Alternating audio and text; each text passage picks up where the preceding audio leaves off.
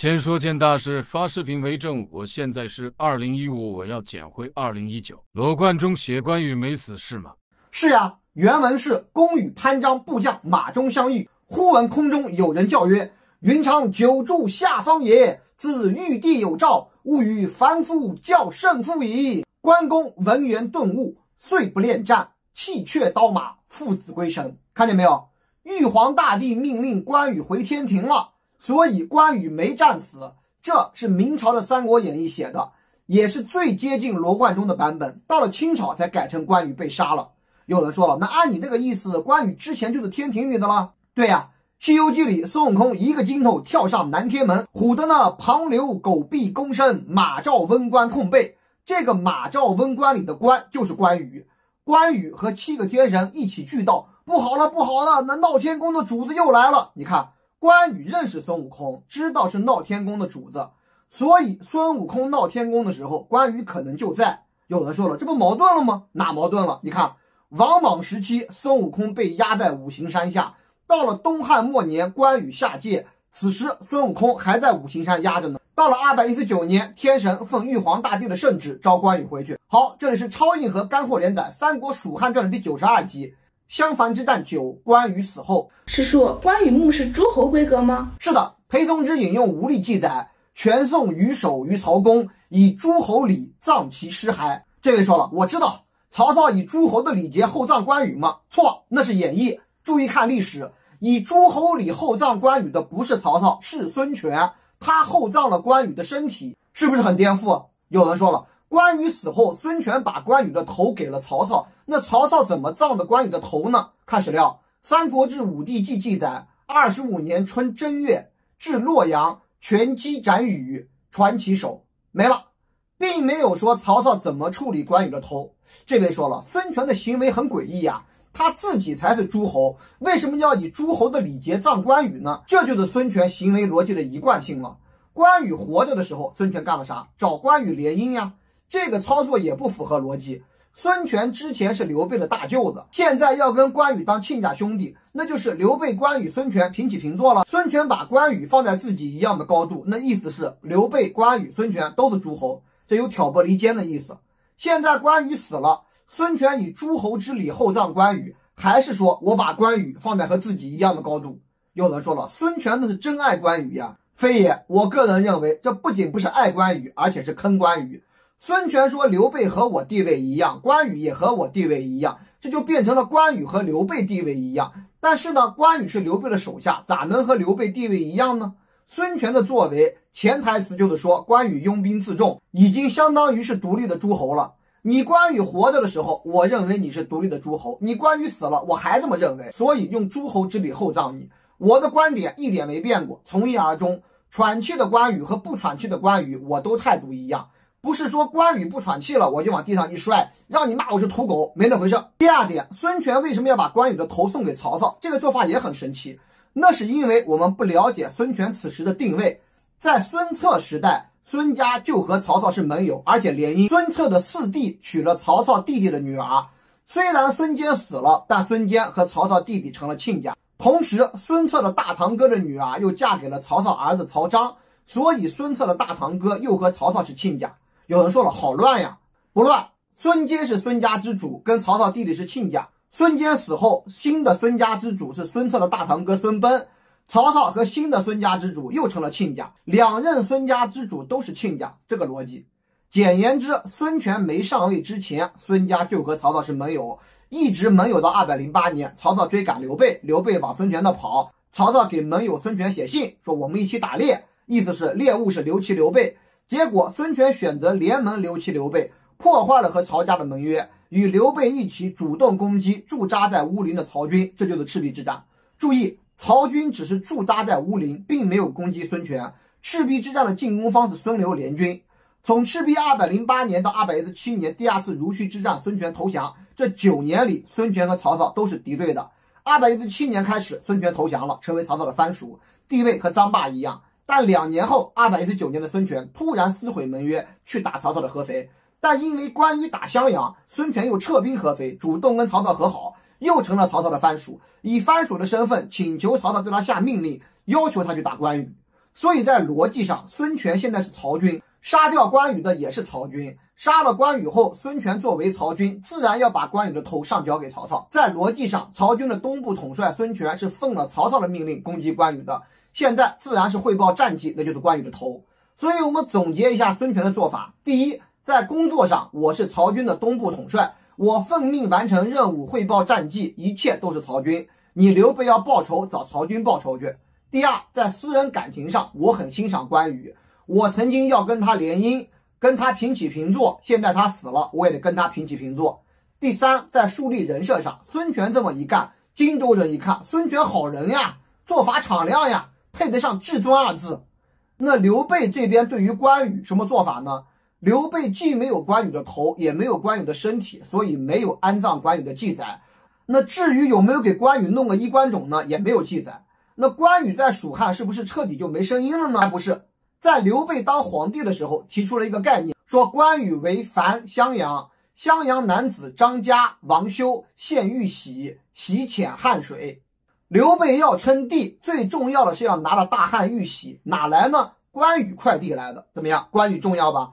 虽然他死了，他如果不快递来玉玺，刘备没法称帝。有人说了，玉玺，汉献帝的玉玺吗？那不是给曹丕了吗？那是曹丕一方的说法。站在刘备这边，刘备这一方也有说法，是汉献帝的玉玺掉到了汉水中，被襄阳人捡到了，给了关羽。有人说了，汉献帝的玉玺怎么会掉到汉水中呢？那可能性很多呀。你看，汉献帝在许昌，他为了让关羽来打到许昌营救自己，完全可以派人卧底到樊城呀，把玉玺丢入汉水。等关羽打樊城的时候，不就在汉水中找到玉玺了吗？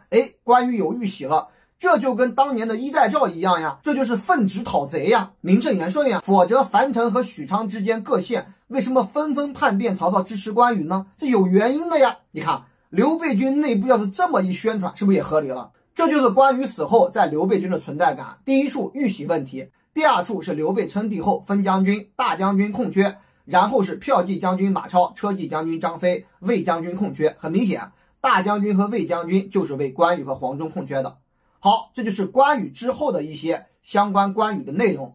襄樊之战我一共讲了9集，和汉中之战一样，正史讲完了。我们来对比一下和演义的区别。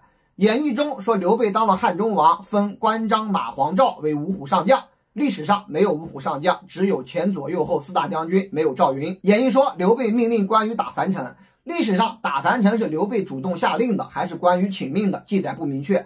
但有的人认为是关羽擅自发动的，刘备不知道，这个观点我是反对的。演义说关羽分糜芳士人为先锋，结果2人喝酒导致失火，烧了军器，关羽各打了2人40大板，留他们守城，说别出差错，否则2队并伐。历史上南郡失火烧军器原因不明，而且和士人无关，只是糜芳作为南郡太守有责任，关羽也没有打糜芳40大板，只是责骂了糜芳。然后关羽去出征，糜芳和士人做补给不够努力，关羽说等我回来处罚你们。演义的别出差错，否则2队并伐，应该就是改编了这个史料。演义说关羽让廖化当先锋，关平当副将，马良和伊己当参谋。你可以看，首先此时的廖化是主簿，不是现任的猛将。然后马良此时在益州，刘备将军幕府的左将军院，人家是荆州派2号人物，仅次于诸葛亮，天龙人中的天龙人，必须在权力核心地带刘备身边，怎么可能守边疆呢？一起在益州，遂随先主南渡江，从入益州。演义说让胡班跟着费师入川，胡班是个虚构人物。然后演义说关羽做梦，梦到一个大黑猪咬了自己的脚，关羽梦里斩猪，醒来后脚疼。关平说了，猪是龙象，龙依附在脚上，是生疼之意，不必猜疑。关羽聚集手下们说了这个梦，有人说吉利，有人说不吉利。关羽说嗨，我都快60了，就算死了没啥好遗憾的。这一段听着像段子，但史书里还真有。蜀纪曰禹出军为樊城，梦猪咬其足，禹子平曰吾今年衰矣，染不得还。都是梦到猪咬脚，但是跟关平聊天，演义里增加了关平解释为吉兆，史书里没有。演义里关羽满不在乎，说我60了，死而无憾了。但史书里关羽说的是我今年衰弱了，估计这次出征我就回不去了。两个关羽的情绪完全不一样。演义说曹仁守的襄阳，让满宠守樊城，历史上非也，史书里是征南将军曹仁和汝南太守满宠守樊城，襄阳太守吕长守襄阳。演义说关羽斩了曹将夏侯存，关平斩了曹将翟元，曹仁跑了，关羽占了襄阳。其实夏侯存、翟元都是虚构人物，设计出来就是给关羽和关平斩的。历史上关羽没有占领襄阳，从头到尾都没有。历史上襄阳太守吕长守的襄阳一直没有被关羽军攻破。演义说关羽开始设置烽火台防御东吴。历史上留守荆州的关羽军确实有烽火台防御东吴，但不会是关羽出征后才设置的，应该是一早就有。演义说关羽让潘俊总督荆州，手下说潘俊爱妒忌不能用，关羽不听。历史上点荆州潘俊是刘备分的，作为留守荆州的荆州人代表和关羽同阶，关羽督荆州，潘俊点荆州，制衡关系，哪是关羽有权利分潘俊当啥官的呢？这是个误区点啊！我们都认为关羽在荆州可以为所欲为，其实不是，还有点荆州潘俊制衡着他。演义把襄阳太守吕长写成了曹军部将，在樊城出战被关羽击败，这就没有对的地方。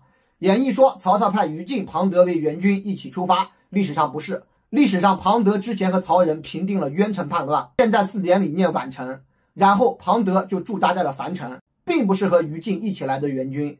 演义说于禁被封为征南将军，历史不是。历史上征南将军是曹仁，他是南部指挥，于禁是左将军来支援的，南部还是曹仁说了算。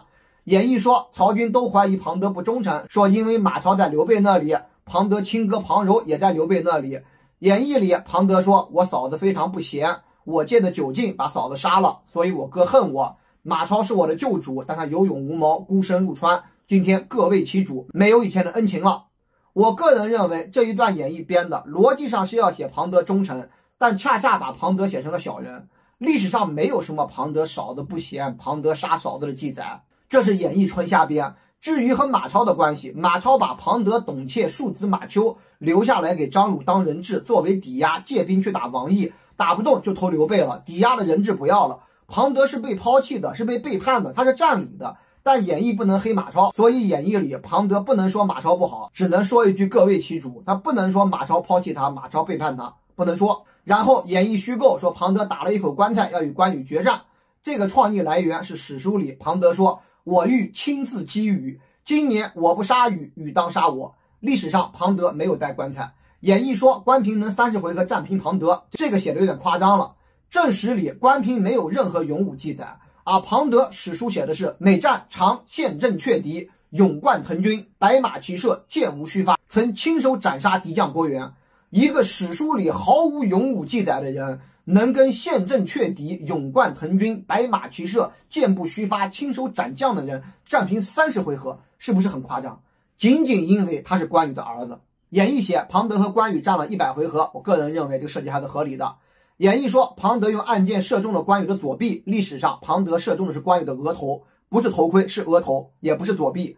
演义说关羽利用地形控制各出水口，然后水淹七军，历史上没有记载。曹军被水淹就是汉水定期涨水，加上下暴雨，没有关羽用计的记载。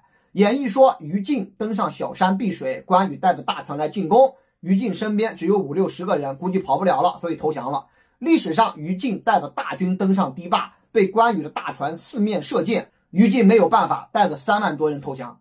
演义说关羽一箭射中成河，这个历史没有记载。演义说庞德独自一人逃跑，遇上一条小船，有几十个人，庞德上船杀了10几个人，剩下人逃走，然后庞德的船翻了，被周汤抓了。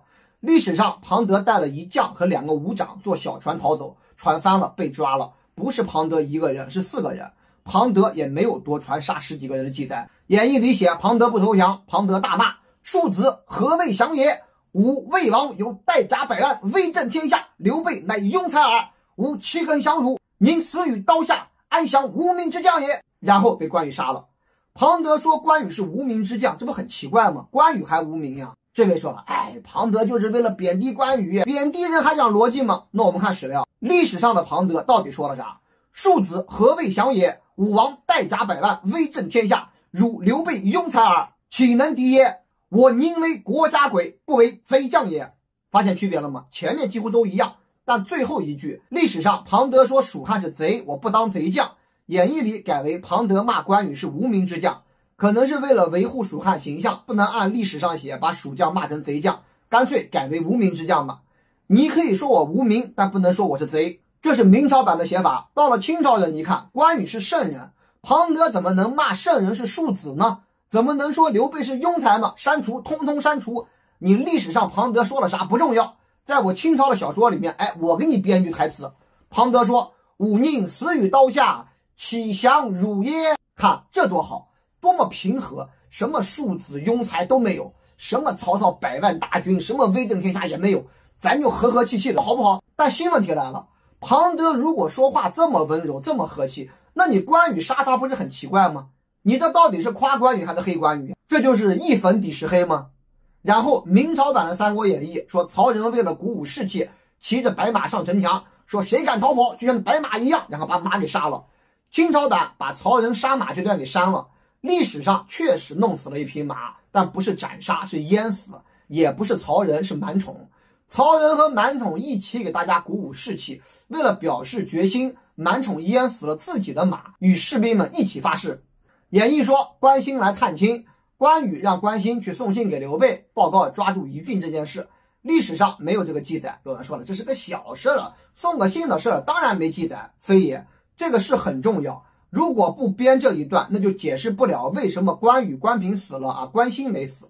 这位说了，为什么都得死呀？我就讲关兴杀出重围，逃回去找刘备了，不行吗？我上集说过，站在历史的角度，秭归临掬2条路都被吴军封锁了，在荆州的刘备军全部投降东吴了，所以关兴没事。常规解读是关兴人在益州，所以没事，他压根不在荆州。那关兴为什么在益州呢？他应该是人质。以刘备和关羽的交情，还需要有人质吗？规矩就是规矩，就算是关羽也得留人质。正是因为关兴是人质，所以关兴没死。但演义不能这么写呀，这么写就抹黑刘备了呀。那又找不到关兴不死的原因，那就编一个，说关兴去送信。各位，送信这种事儿需要关羽的儿子亲自去送吗？关羽什么级别？他儿子什么级别？需要他送信吗？合理吗？另外，注意关兴的史料：子兴4，兴字安国，少有令问。丞相诸葛亮生气议之，若冠为侍中、中监军，数岁卒。哪里记载关兴是二儿子了？史书并没有这么写呀。而关平就是写子关羽，也没说是大儿子。注意，关平历史上是亲儿子所以关平和关兴谁年龄大并不一定。关兴应该是嫡子，否则没资格当人质，就像马超没资格当人质一样。而关平可能是嫡子，也可能是庶子。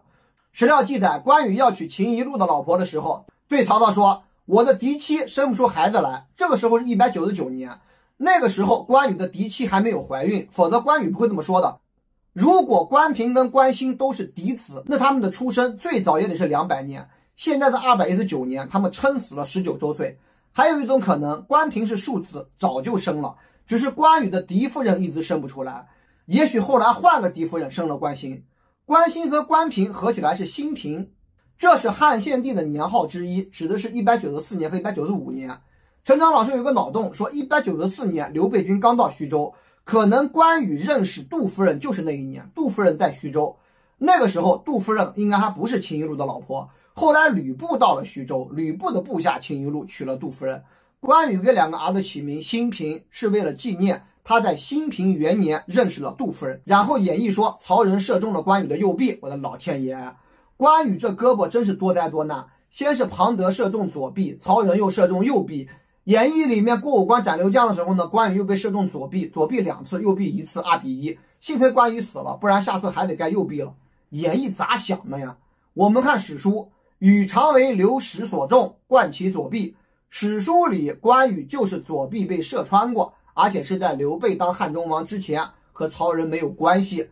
庞德射的是额头，也不是左臂。历史上左臂就受伤1次，演义里给写成了左左右，给人的印象是关羽的胳膊总是被射，啥技能呀？100%胳膊挡箭头啊！接着演义说曹仁的箭有毒，好家伙，演义里曹仁射周瑜的箭有毒，曹仁射关羽的箭也有毒，曹仁是穆婉清呀。历史上曹仁的军队射中了周瑜，箭没毒。关羽左臂被毒箭射穿过，和曹仁没有关系，所以历史上曹仁不是穆婉清，他不是玩毒箭的。接着演义写华佗给关羽刮骨疗毒，刮的时候关羽在跟马良下棋，历史上华佗不在这里，马良也不在这里。关羽确实被刮骨疗毒过，但医生的名字没有记载。刮的时候呢，关羽是在喝酒吃烤肉，跟将士们谈笑风生，也不是在下棋。可能演义觉得改为下气儒雅一点。演义说，在许昌，曹操给了徐晃5万人去救援。历史上，徐晃人在渊城，也就是宛城来救援，兵力少，而且是新兵，是后来才陆续拿到1万2的军队。演义说，孙权封吕蒙为大都督，历史上不是。历史上，周瑜、鲁肃、吕蒙都没有当过大都督，只有陆逊当过夷陵的大都督。然后演义说，吴军换了白色的衣服，冒充商人，这个我之前说过，白衣是更换衣服，不是穿白色的衣服。然后演义说，关羽的烽火台守军被吴军送了财物，所以给行了个方便，这是纯瞎扯，史书没有记载。后面和历史一样，吴军一个接一个拿下烽火台，烽火台没有机会被点燃。然后演义说，吕蒙占领了荆州，孙权到了荆州，潘俊已经投降了，但是糜芳和士人还没有投降，我的 CPU 崩了。首先，演义里的荆州到底是哪？历史上关羽军的基地是南郡的江陵城，很多时候用江陵代指荆州。荆州非常大，简单理解是今天的湖南加湖北。你占领荆州到底占领是哪？今天的荆州市指的是古代的江陵。按历史顺序是1. 公安的士人投降， 2. 江陵的糜芳投降， 3. 吕蒙进入江陵， 4. 孙权进入江陵， 5. 荆州所有的刘备军全部投降了，潘俊最后一个投降。历史顺序是1、2、3、4、5，演义写的是3、4、5、1、2，都乱成啥样了。而且按历史来看，是徐晃先击败的关羽，然后吕蒙才白衣渡江。那徐晃击败关羽是0，顺序是0、1、2、3、4、5，现在变成了3、4、5、1、2、0，怎么弄？这么改是为了给关羽找理由，关羽被偷家了，所以关羽打不过徐晃。其实历史上关羽被徐晃击败的时候还没被偷家呢。然后演义写徐晃击败关羽，又写了关羽去打荆州，我实在不知道这个荆州指的是哪。演义虚构了关羽大战蒋钦、韩当、周泰、丁奉、徐盛，演义虚构了找刘封、孟达求救兵，2人不见，演义虚构了诸葛瑾来劝降，关羽拒绝。历史上正好相反，是关羽主动投降，为了稳住敌军，然后逃跑，然后关羽被马忠抓住，这个和历史一样。演义说赵累死在了乱军中，这个是编的，历史上赵累和关羽一起被活捉了，结局不详。演义说赤兔马绝食，历史上赤兔马是吕布的，和关羽没有关系。演义说王府坠楼而死，历史上王府死在夷陵之战。演义说周仓自刎，历史上压根没这个人，是虚构人物。